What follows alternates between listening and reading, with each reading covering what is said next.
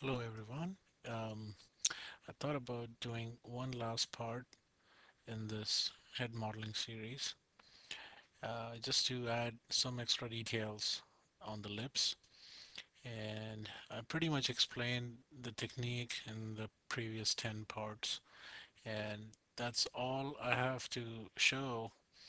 And then it all comes to you how much time you spend on this or any character to get the desired looks. But as far as the technique is concerned, I've pretty much explained what I had.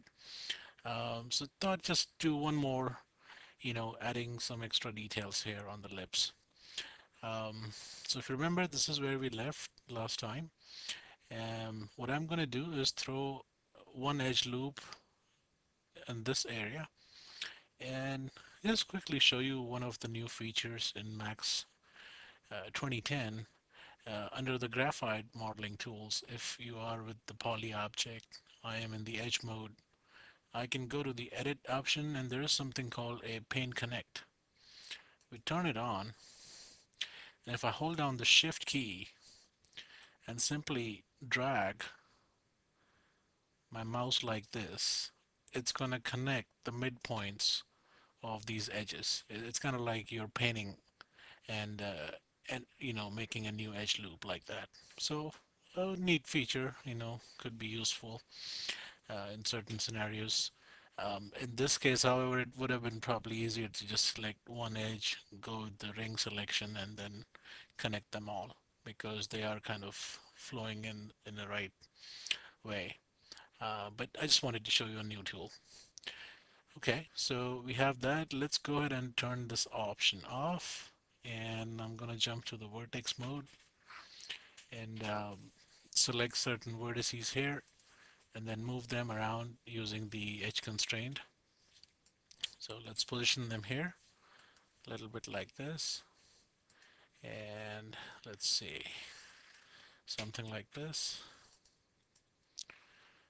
Okay. Now let's leave it. I'm not too concerned about the shape at this point because I want to focus on adding details on the lips area. So next what I'm going to do is grab these vertices and kind of move them forward a little bit. So I'm going to jump to my paint selection mode and just simply paint it like this. And once I have the right number of vertices selected, um, oops, I'm still in the edge constraint mode. Turn it off. Then move them forward a little bit.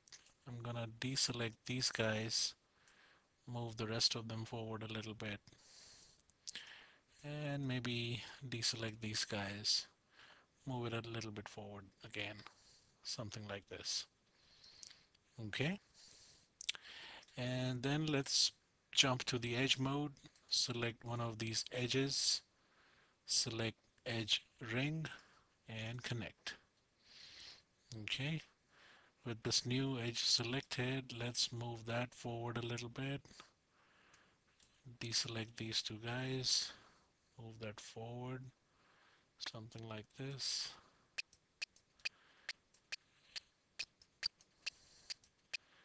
And yeah, I'll just leave it at this point.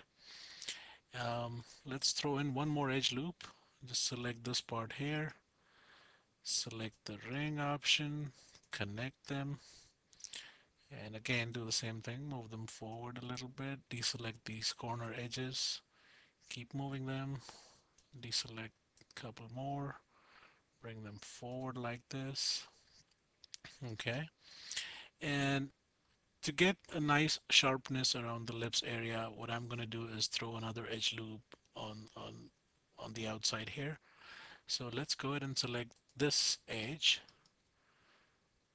ring, connect, and these guys, let's go back to the vertex mode, and I'm going to turn on the edge constraint and move them down a little bit.